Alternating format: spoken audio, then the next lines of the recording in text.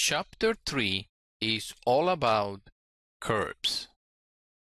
Under the Curve pull-down menu, you will find most of the options that we have to draw curves.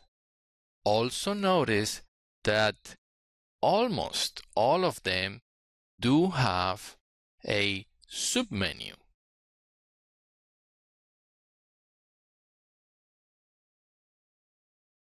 You can open up the toolbars. There you have many possibilities to draw 2D curves. Also, let me close these two.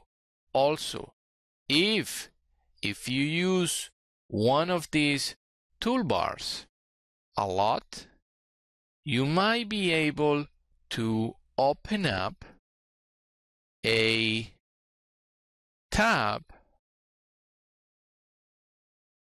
For example, let's say curve drawing. I like this one a lot. So you have all these possibilities. There you see, you have the circles, you have the helix, the conics. So